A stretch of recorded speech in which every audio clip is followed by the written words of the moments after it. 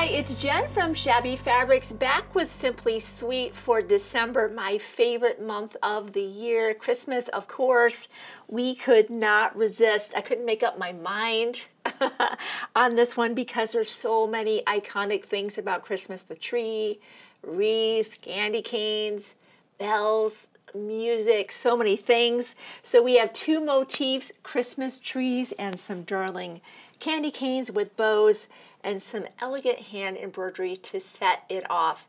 Speaking of couldn't make up my mind because I love it all at Christmas time, for this time I couldn't decide, do I want this black kind of ditzy print in the back? I loved this print as well that you're seeing, these beautiful poinsettias. And so, well, I did both, okay? For the previous months, we've had the same fabric on the background as the backing. But how fun now that we could have two different fabrics. So let me just touch on that right now.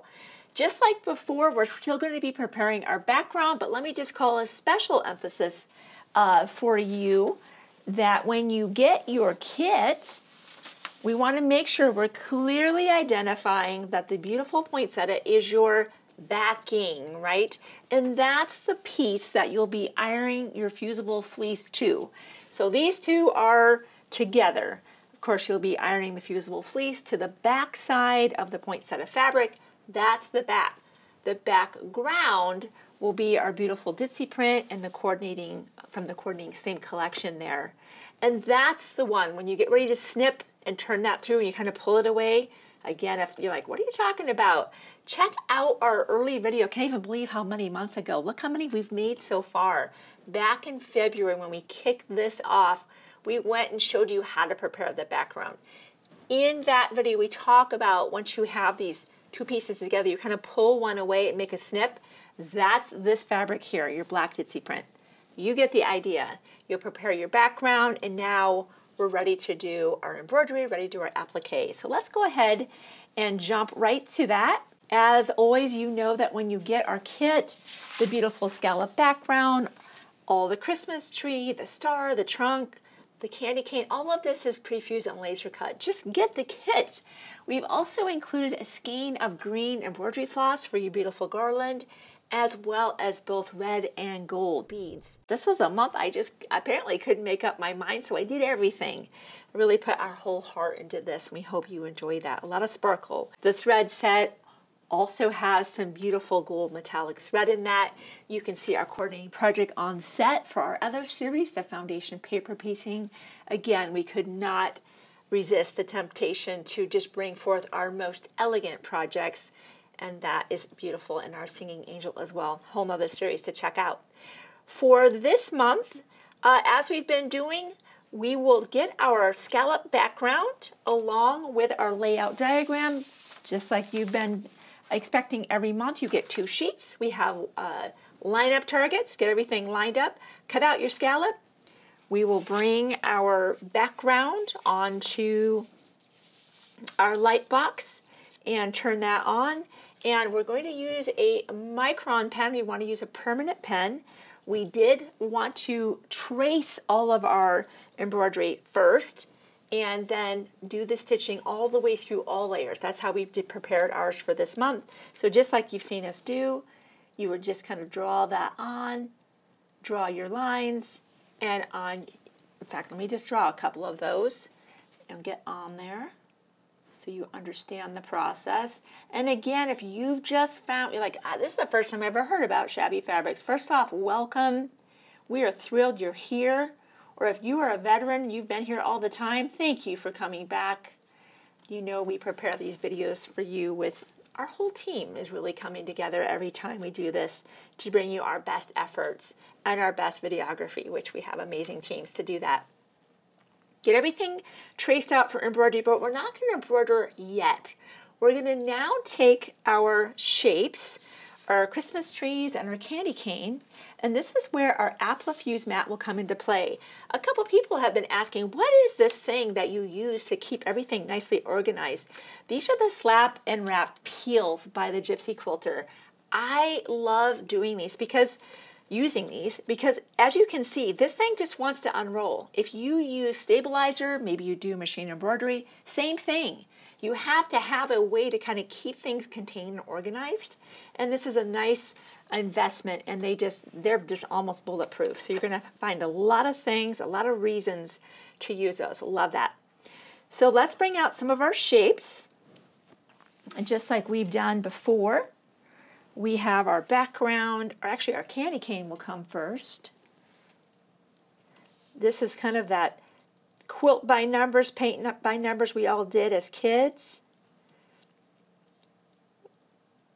Have our holly and our bow, and for that little tiny knot of our bow here, this is where I love to use, it's hard to grab these little pieces with my fingers. Once you have that, off we go with medium heat. Remember that? I always have to remember that. I definitely have done a fair amount of fusible applique on maximum heat. So try to, just every time you know you're getting ready to do the applique, remember to dial that heat back to a medium. Fuse everything together, let that cool down, and then of course that'll come off as one assembled unit. Here's just one of them. We'll of course complete that. When you get ready to do your Christmas tree, I've done one ahead of time, put your trunk down, you can put your Christmas tree down, and then I would just wait to do the stars, because you can see there's barely any contact there. Not enough contact that you could put all three pieces together. That's no problem though. As you get ready to lay everything out onto your background, let me just give you an example of what I'm talking about. We would just bring this down to the background,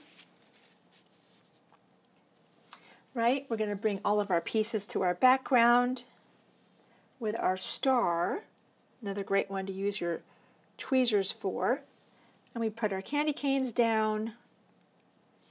This is such a fun, enjoyable process to be able to pre-assemble these shapes. I've said it before, I'll say it again. Back in the day, before this even existed, I was literally bringing shapes to the background kind of one by one, and I kept reheating everything. First off, that fusible can only be heated so many times before it starts to fail. But aside from that, my side picture was just kind of in the ballpark. Now it's exactly where I want it to be. And so the projects came out looking so much better. And then of course off we go to iron that down. And you can do exactly what I just did. You don't have to lay out everything all at once. Get a section you're comfortable with that fits underneath your iron, and then move on to the next section.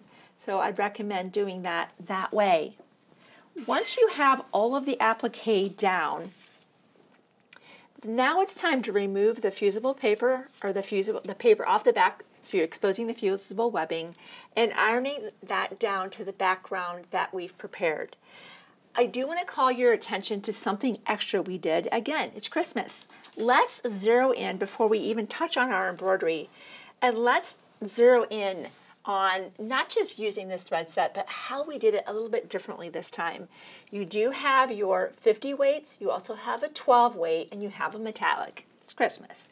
We had to bring out the beauty of the metallic here that we've included, as well as the beads, but also to add some beautiful detail to our Christmas tree. So let's look at our Christmas tree here. What we did, we didn't use anything fancy, and you can see this here on the diagram, where we just drew some lines, and this is why I have the ruler out here. If you are comfortable with using your presser foot to establish lines, go for it. That's not me. I want to have everything drawn out so that I can know exactly where I'm going to sew. So for example here, you can see that we started in the middle and then we came over a certain distance. What's the easiest way to do this? With a ruler. Easily. So you'll just find your center portion, and this is a great time to switch to a friction pen. Switch to a friction pen, which is a temporary mark. Draw the line. On the Creative Grid tool, notice how we have this line right here, this dash line. That's our 1/4 inch. That is how you know to stagger to the next line. You'll simply draw the line, move over that 1/4 inch, draw the line, and draw the line. Easy peasy, right? Draw them ahead of time so you know exactly where you're going to be sewing. On this Christmas tree here, and by the way, this is just our idea. This was just how we wanted to decorate the tree. Maybe you want to do something with hand embroidery. There's a beautiful guide here that has all kinds of embroidery stitches, or maybe you want to do something on the sewing machine with a completely different stitch. Up to you. Here on this tree, we just marked our line diagonally and moved over and came back and moved the other direction. You get the idea. So that was just something extra that we thought to do. With the other things, like just outlining the candy cane, we used the appropriate colors. We used the 12 weight to just accentuate our center and of course around our scallop. Moving on to the embroidery, I'm going to just give a little pause so we can get a little bit closer. I'm going to give you 2 options of how to do this stitch. I'm going to show you the formal way the stitch is created, and then I'm going to show you an even easier technique if you've ever struggled with doing embroidery. What's the goal? The goal is to create your garland no matter how you approach it. So I'll show you 2 techniques and you can choose your favorite. So to do this stitch, as I said, there are really 2 techniques. I'm going to show you the formal way to do this, and then I'm going to show you a way that is going to give you the same look and might be simpler for you to accomplish. But try them both, right? You're not going to learn new stitches unless you give it a try, and I always love to give that a try. Thread magic. If you have any trouble with knots kind of occurring, you can always just grab this. This is the embroidery floss included in your kit. You can just simply run that through. It's kind of a thread tamer. I find it coming into play more when we're using pearl cotton 5 or 8. Not as many problems with DMC floss, but if you do have trouble or have had trouble, maybe you want thread magic. Okay.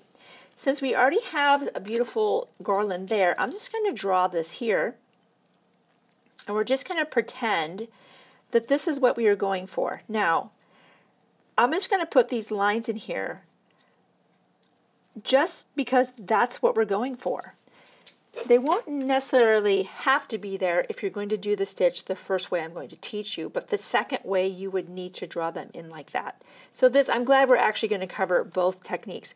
I have 3 strands of green embroidery floss knotted in the end. We're going to start at the top and work our way down. So we'll come up at the end of our line, of course, and we'll come down right about at the base of that, where that kind of V comes in. Now we come up to the left.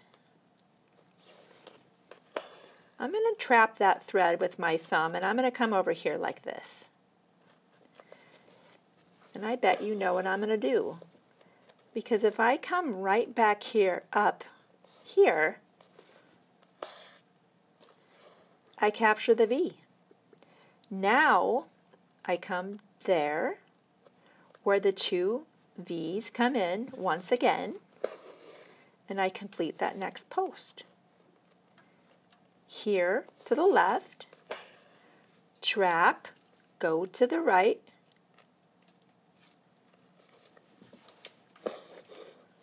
come up where you had gone down,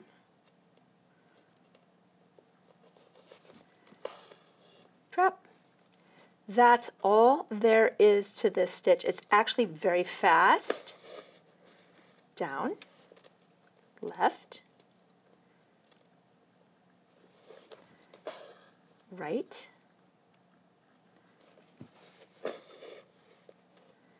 come up at the base, and done. What's this other method? You can probably see that if you just backstitch this all the way down, you could backstitch this and then just come back from the sides and add in your V's, right? Either way will really give you the same look. I think the first stitch is more fun. I think it's also faster. And I'm also not backtracking. Because once I put this back stitch in, I need to go back and bring the sides in.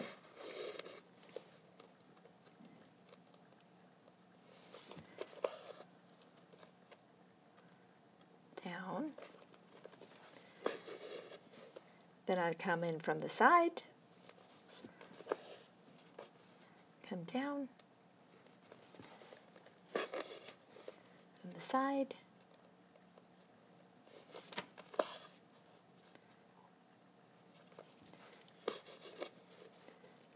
right, I need to let that starting to get a little spinny there.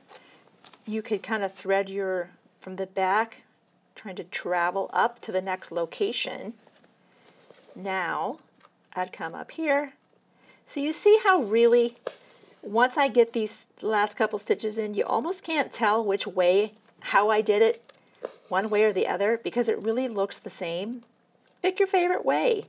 Again, I really think the first way is faster. I'm not having to go back. But pick your favorite technique. Pick your favorite way to get that stitch done. Looks the same. Nobody would know. Tie off as you normally would. Back underneath once and again twice. We'll give a little bit of a cut there. And you've seen us do beads before where we grab for those straw needles. And we have this time a beautiful selection of both red and gold. And just like we've done, I used the red, kind of this beautiful color inside the thread set. And we also use the gold. If you're going to be picking up the thread set, I would do that. If you're going to be just picking up the pattern and sewing from home, you might want to use, that deep gold or metallic from home, just like you've seen us do. A strand of this knotted, you start a bead, and I would of course do all of my red, and we fish that underneath. I'll see if I can show that to you, where of course the greenery is stitched first, and then the beading is done second. And you can see us just kind of fishing that through. You can see that a little bit, where we just got all the red done, tie off, and come back and do the gold and tie off, and all the way around we go. So you can see that a simple little stitch of greenery adds a touch of elegance to an already beautiful and elegant project.